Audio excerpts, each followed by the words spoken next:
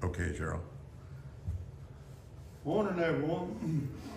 It is time for us to get started. Please get your songbook and turn to number 259.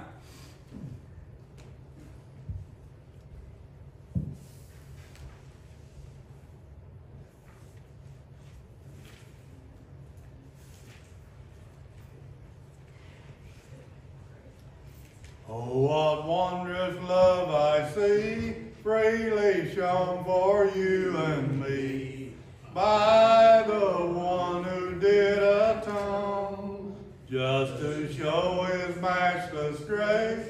Jesus suffered for the race, in Gethsemane alone. Oh, what love, matchless love, oh, what love for me was shown, is forever I will be, for the love he gave to me, when he suffered all alone. Tarry here, he told the three, tarry here and watch for me. But they heard no bitter moan, for the three disciples slept, while my loving Savior wept, in Gethsemane alone. Oh, what love, matchless love, oh, what love for me was shown, is forever I will be, for the love he gave to me, when he suffered all alone. Long in anguish deep was he, weeping there for you and me, for our sins to him was known. We should love him evermore, for the anguish that he bore, in Gethsemane alone. Oh, what love, matchless love, oh, what love for me was shown, is forever I will be, for the love he gave to me, when he suffered all alone.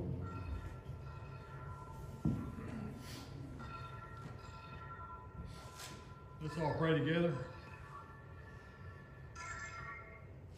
Our Father in heaven, we are thankful for this opportunity to gather again on this Lord's Day to worship you and to hear a message from your word, to lift our voice in prayer and to lift our voice in song. And we pray, Father, that all that we do will be in accordance with your will and pleasing to you. We ask you, Father, this morning to be with those that aren't here due to health problems. Comfort them and strengthen those that are tending to them, Father. Give them all a measurable portion of health once again. We pray also for the spiritually sick, those who have chosen to be somewhere other than here, Father. We pray that they will realize their condition and want to return to the fold once again. As we continue through this service, Father, we ask your blessings upon the speakers. May the message be something that will encourage us to help us share our love and the gospel with others. Forgive our sins, and we pray in Jesus' name. Amen. Amen.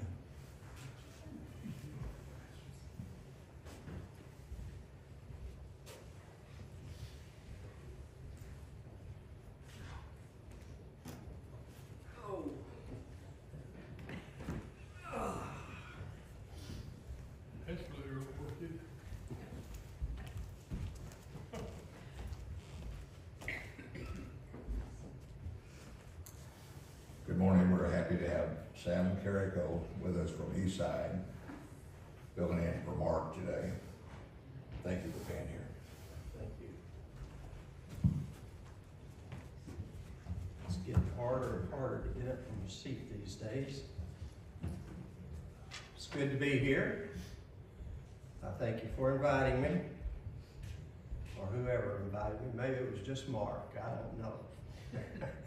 I have preached here before. It's been a while. I think I look back at my sermon schedules. I think I've preached here getting close to 30 times. But it's been a while, so I'm glad to be back again. But I'm also glad that you've got a really good preacher in Mark. So I've heard him preach a few times, and I know he can bring the word. Today I'd like to talk about something that I'm sure everybody in here doesn't have a problem with, but maybe you do. So we're going to touch on it anyway. And it's something that the world could sure have some knowledge about, more than they have. And it's about, can we believe the Bible? There's a lot of people just don't believe in the Bible anymore. It's getting to be more and more people who just think that it's a good old book, has a lot of good sayings in it, a lot of good stories, but it's just not believable. So today I want to go through some proofs that I think you may find interesting. We have 5,480 manuscripts of the Greek New Testament in the world today. 5,480. That's a lot of manuscripts. And we have 116 papyri that dates all the way back to the 2nd and 3rd century. We're talking about the 100s and the 200s. That's a long time ago. And the closer you get to the time that the events happen, the preaching happened, the more accurate they're going to be.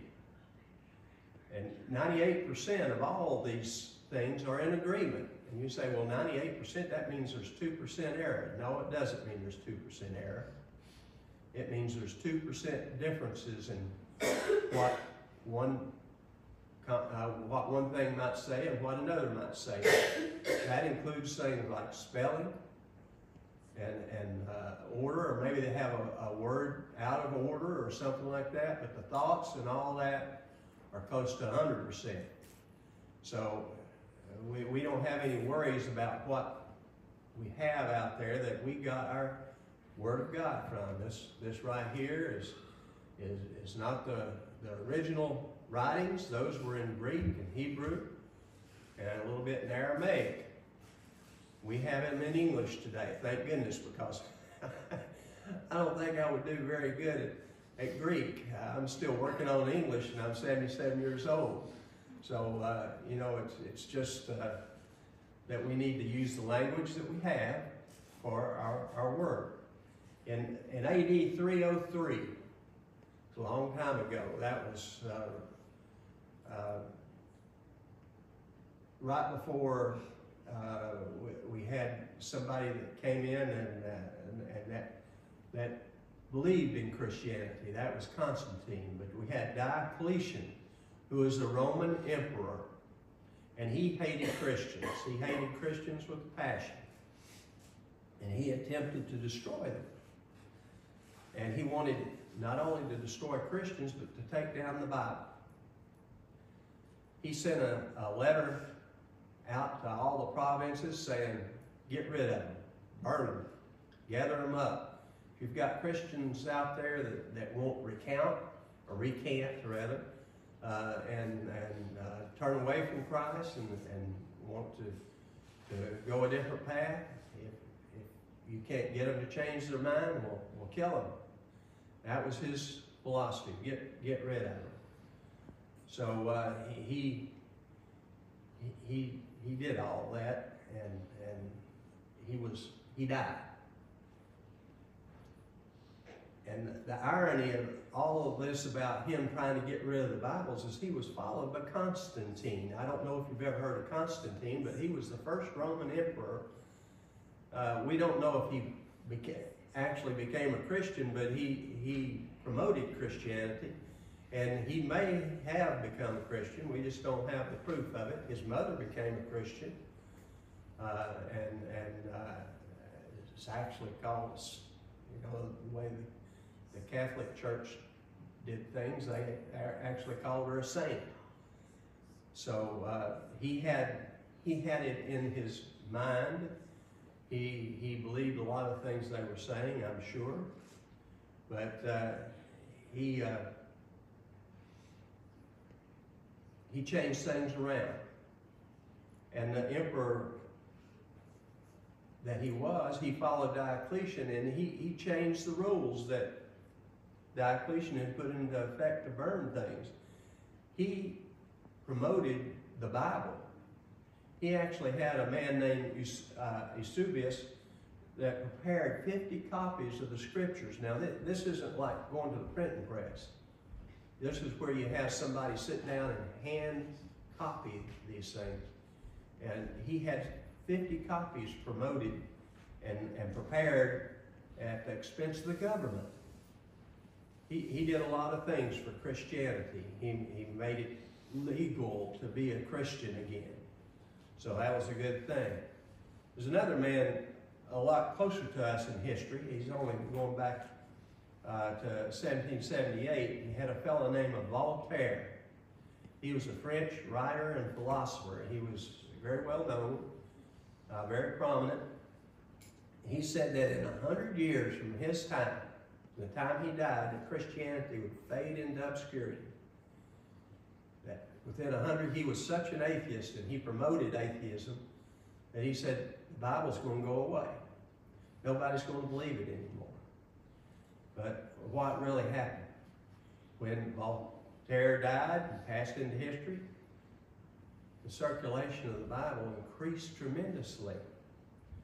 And what's really funny about this whole thing, and not funny, it's sad that he was going that way, but he boasted that Christianity would fade away and the Bible would go away. But 50 years after his death, the Geneva Bible Society bought his house and his printing presses. He had printing presses to write books against Christianity, but they bought those and they used them to turn out volumes of Bibles. Produced stacks of Bibles. And Christianity just kept on growing. You know, when you spread the word around, well, the word promotes Christianity, and Christians grow from that. That's how we get strong Christians, is through the word. So let's just look at the New Testament for a minute. Can we trust the New Testament? Harvey W. Everest, in his book, The Divine Demonstration, lists 7 criteria by which historic testimony might be tested. In other words, this just isn't biblical stuff. This is for anything. George Washington, did he exist? Well, you go look at the historical facts. Napoleon, did he exist? Well, you go list the things that were written about him, and you can find out that, well, yeah, he was the Emperor of France, and he did all these fantastic battles and won land and then was exiled. We know all those things because of the testimony and the things. But he lists 7 criteria that test historical facts.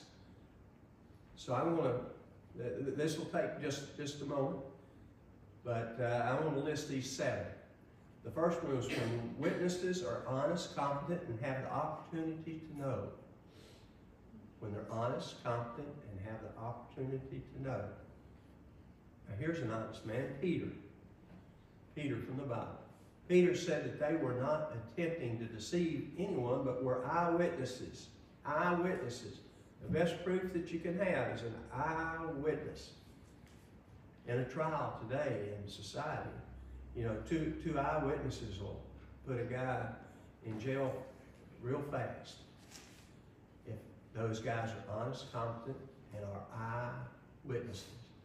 Well, Peter was an eyewitness. He said he and the other apostles were not attempting to deceive, but were eyewitnesses of things they proclaimed.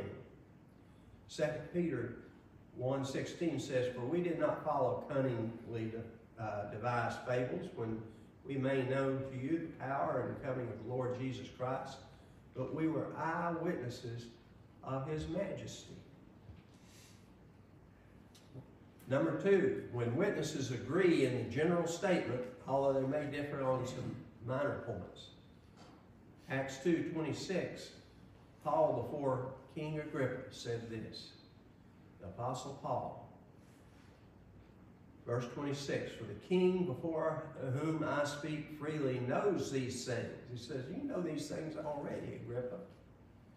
For I am convinced that none of these things escapes his attention, since this thing was not done in a corner. He said it was done, all this stuff was done out in the open. People could see it. And they knew it was true. And nobody complained that the things that they were writing down were false statements. You know, if things like that were done today, I mean, you'd have news people all over, wouldn't you? And it's the same back then, except more individually. Point number 3, when there is no known motive for misrepresentation. Now again, we're going through these 7 points that show something is true when statements are made. When there's no known motive for misrepresentation. The apostles and preachers of the first century didn't become rich. Now, they became famous, but they weren't honored by the men of that time because of their testimony. In fact, history records their numerous persecutions. They were in dire straits most of their lives. They were persecuted by the Romans, by the Jews, and sometimes by their own folks. They had difficult lives, and they, as they tried to describe the life of Jesus Christ and preach his gospel. Point number 4, when the facts recorded are strongly against, now, listen to this, strongly against the interests of the narrator. In other words, the guy teaching or preaching or writing down these things, is this helping him any? No, matter of fact, it's probably hurting him physically and maybe emotionally, but not spiritually. Acts recorded the persecution of the church and those who suffered for their faith, including Stephen and James, who became martyrs. Now, we know what a martyr is. It's a guy that stands up for what he believes, and somebody kills him because of it. Tradition teaches that all of the apostles suffered death for their teachings, except for the Apostle John, who was imprisoned for the last years of his life on the Isle of Patmos. We can read about that in Revelation 1, 9, and 10. Number 5, when such witnesses are numerous, if you have a whole lot of witnesses saying something, well, that just drives it home that it must be true if they're honorable witnesses. When such witnesses are numerous. Jesus made several appearances in the 40 days after his resurrection and demonstrated himself to be the Son of God by convincing proofs. We can read Acts 1, 1 through 3. Paul said that Jesus appeared to more than 500 brethren at the same time. Got 500 people out there listening to him speak at the same time and saw him after his death and resurrection. We can read about that in 1 Corinthians 5, 1 through 10. Number 6, when the recorded facts and existing facts are harmonious. The places, people, culture, and circumstances recorded by the authors represented the way they really were. The New Testament is not filled with nameless, mythical people who could never have lived. Rather, archaeology and secular historical records support their credibility and the credibility of the New Testament. The dates of the New Testament match historic realities. In other words, when you go find what other sources say about dates that things happen, and the New Testament has those dates recorded, they match. So, another proof. The last one is number 7. When the facts reported are sustained by existing monuments, coins, games, or other public institutions. You know, things that were practical of that day. The fact that the church exists is a marvelous testimony to the resurrection of Jesus Christ and to the truth of the apostles' teaching. The fact that this church is here today, this is one more proof that Jesus Christ died for our sins and resurrected and is back in heaven sitting at the right hand of God the Father. It's just one more proof. I mean, why else could this church be here? The fact that the church exists is a marvelous testimony to the resurrection of Jesus Christ. There would never have been a church had the apostles not believed in the resurrection of Jesus Christ. If they just were following Jesus while he was alive, then didn't really come to the forefront after his death, then the church would have never been built. It would have never survived. In fact, today the churches in this day meet every first day of the week. The Lord's Day, Resurrection Day, is testimony to the fact that the events of the New Testament are real. So we have those 7 proofs, and they're solid proofs. If you had that in a court of law, things like that, someone would be released or convicted based on that kind of testimony. Now let's look back to the Old Testament for a minute. We've been talking more about the New, but there's things in the Old Testament that proves that it's accurate, that it's from God, that we can use it for sure in our belief system. And there's several things that I want to mention. One is predictive prophecy. The Bible has a thing called predictive prophecy. And that's when somebody gets up, says something, and then later it becomes true. And there's some fantastic predictive prophecies in the Old Testament. Joshua 5:26 is one of my favorites. That was the time after they'd gone into the promised land, and Joshua made them take an oath at that time, saying, "Cursed before the Lord is the man who rises up and builds the city of Jericho." Now they just marched around the city of Jericho for 6 days, marched around it, and then the 7th day marched around it 7 times, and blew the trumpets, made a loud shout, and what happened? The walls came tumbling down. Now what he's saying, cursed is the man who tries to rebuild this city.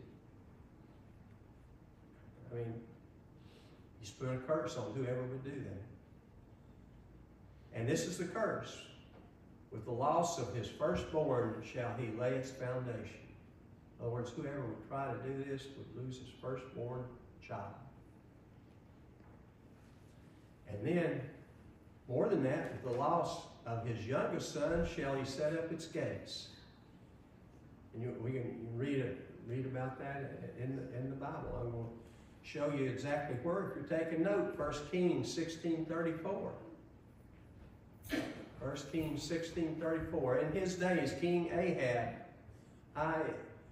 in his days, it's talking about King Ahab here, Hiel the Bethelite built Jericho and laid its foundation. The loss of Abraham, his firstborn, and set up the gates with the loss of his youngest son, Segub, according to the word of the Lord, which he spoke by Joshua the son of Nun. Okay, so those 2 things happened. Now, if you go back to Joshua, that was done in 1400 BC, 1400 years before Christ. If you go to that second scripture that I read, that happened in 870 BC, more or less. as well as you can determine it from the Word. That's 530 years difference. So it took 530 years for that curse to be manifest, for the prophecy to come true, but it happened. One more from predictive prophecy, and this is one of my favorites, is Cyrus. You can read about Cyrus in Isaiah 44:28. This is from the words as penned by Isaiah. Who says of Cyrus, he is my shepherd, and he shall perform all my pleasure, saying to Jerusalem, you shall be built, and to the temple your foundation shall be laid. That was written by Isaiah. That was well before Cyrus was even born. That was written in approximately 720 BC. If you go to Ezra 1:1, now in the first year of Cyrus, king of Persia, the word of the Lord by the mouth of Jeremiah might be fulfilled. The Lord stirred up the spirit of Cyrus, king of Persia, so that he made a proclamation throughout all his kingdom and also put it in writing. That's when he let the people direct themselves back to the promised land after being in captivity for 70 plus years. That happened in 488 BC. It's 232 years difference. Now, can you imagine somebody, if we sat down here today and wrote something about something that's going to happen 230 years from now and put the name of the man that's going to do it into writing? That's predictive prophecy, folks. And that is amazing. That it's said that Alexander the Great, when he was going through the countryside, defeating people, Persia and Egypt, and he sort of bypassed Jerusalem. He stopped there for a while, and they showed him this scripture. They showed him this scripture, and it made him, I wouldn't say fearful, for Alexander wasn't a fearful man, but it made him stand back and say, well, maybe I ought not to destroy Jerusalem. I just go on around it. And that's a historical fact. You can read about that in the works of Josephus. Another way that you can tell is messianic prophecies are fulfilled. Many prophecies Jesus fulfilled were totally beyond the power of human control. I'm going to go through these a little quicker, and I'm sure you'll recognize the happenings and the verses, what it means. Messianic prophecies. What's that mean? It's prophecies about the Messiah that's coming. This was written in the Old Testament. Micah 5:2 talks about the place of the Messiah's birth, Bethlehem. Daniel 9:24 through 27, the 70 weeks prophecy, talks about the approximate time of Jesus' birth, or Christ's birth, the time of his birth. Isaiah 7:14 talks about the manner of Jesus' birth from a virgin woman. Zechariah 11:12 through 14 talks about Jesus' betrayal. He was betrayed by one of his own. Numbers 21:9 and Deuteronomy 21:23 talks about the manner of Jesus' crucifixion. Psalms 27:7 and 8 talks about the people's reaction to the Messiah's death. Said they were scornful, they shot out their lip. Like, who's he think he is? And so they're sort of paying him no mind and being very disrespectful. Psalm 22:16 and Zechariah 12:10 talks about the piercing of his feet and his hands. Things that they were talking about, it's talking about the Messiah. But this happened hundreds of years before Jesus was born, let alone before he died. Isaiah 53:9 talks about his burial. He would be buried with the rich. And where was he buried? He was buried in a rich man's tomb. Concerning these 8 prophecies, Peter Stoner, in a book, he was a mathematician and a statistician. He wrote a book called Science Speaks. He was also a Christian man. He estimated the probability of anyone fulfilling all of these things, all of these 8 prophecies, was 1 times 10 to the 17th power. Now, I know all of us, it's been a long time since we've studied math in school. What's that mean, 1 times 10 to the 17th? It's not a million, 1 in a million. It's not 1 in a billion. It's not 1 in a trillion. It's 1 in quadrillion. It's a 1 with 17 zeros after. That's high odds. I don't think you'd go to Vegas with those kind of odds.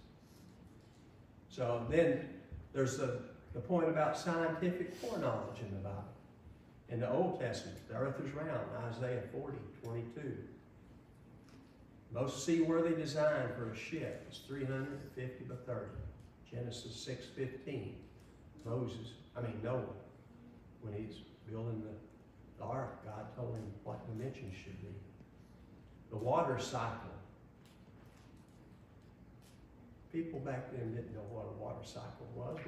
It wasn't really determined until the 17th century there was such a thing as a water cycle. Where the water is evaporated into the air, it rains, it falls down into the rivers and lakes, goes down to the ocean, is evaporated, and starts all over again. The Bible talks about that. Infinite number of stars. The infinite number of stars. God was telling Abraham about his offspring would go out to being innumerable like the stars. Innumerable. That means you can't count them. And he's saying you can't count the stars because there's too many. It's almost, you could say infinite. I can't comprehend infinite. I can't understand it, but I know there's a lot of them out there. He talks about the oceans have fresh springs in Job 38:16. That wasn't discovered until 1920. But they have proved that the ocean has springs that come up from the depths, so it's fresh water. And then he talks about in Psalms 8 talks about this, that the oceans have paths. The oceans have paths in them. Gulf Stream is an excellent example, and there's others besides. I guess the Gulf Stream was the first one that was discovered, and it was by a fellow by the name of Matthew Fontaine Murray. He was a professor at VMI. Before that, he was a military officer in the war between the states. But he read Psalms 8:8, and being in his capacity as an oceanographer, which was what his professorship was at VMI, he had the means to go out and test things, and he determined that the Gulf Stream was a stream in the ocean, that it was a path through the ocean. And the Bible talks about it, Psalms 8:8. So he's one of these guys that took what the Bible says, and nobody else believed it, so he went out and tried to prove it, and he did. I think one of the biggest ones to me is that Jesus believed the Scriptures, the Old Testament Scriptures, and he talked about it. He talked about creation in Matthew 19:4. He talked about the flood in Matthew 24:37 and 38. He talked about the widow who fed Elijah in Luke 4:25 and 26. He talked about Naaman the leper in Luke 4:27. He talked about the repentance of Nineveh that Jonah's preaching caused them to repent in Matthew 12:41. He talked about Daniel the prophet. in Matthew 24:15. And he remembered Lot's wife, or he talked about Lot's wife. Remember Lot's wife, he said, in Luke 17:32. So all these proofs, proving the accuracy and the reliability of the Old Testament Scripture. One more thing, and we'll wrap it up, is medical advice from the Bible. Blood is necessary for life. Leviticus 17:11-14 talks about that. That was determined medically in the 19th century, folks, in the 1800s. Both the man and woman possess the seed of life. Genesis 3:15 and again in 22:18. Leviticus 17:12-14 says that eating animal blood is bad practice. And I don't know people that eat animal. I'm sure there's people out there that eat animal blood or drink animal blood, but it's not healthy. Science knows that today. Leviticus 13-15, 4 chapters in the Bible. Or is that 3? 13, 14. 3 chapters in the Bible talk about quarantine principles. They were talking about for leprosy. Quarantine for leprosy, but it applies today.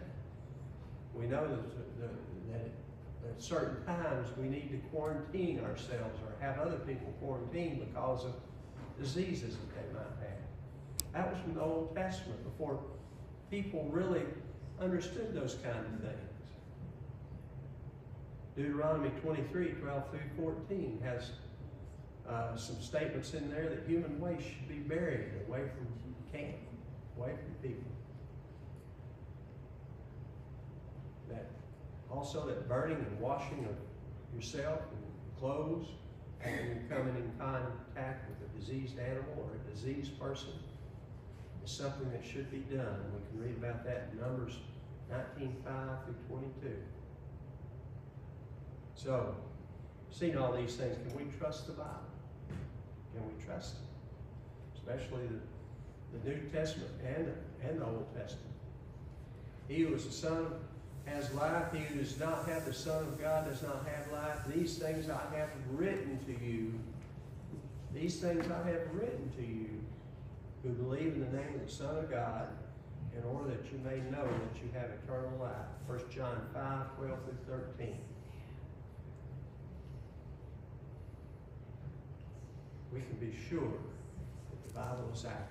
Just too much proof, and it's proof that apply in a court of law today and should apply in our belief in the Bible today. I'll leave you with